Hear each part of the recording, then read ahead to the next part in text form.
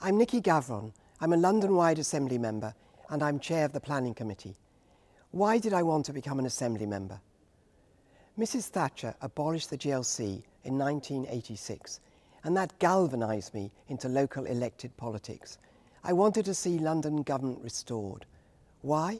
Because cities need leadership and the GLA deals with the big issues: housing, transport, crime and climate change. I wanted to see London collaborate with other world cities internationally.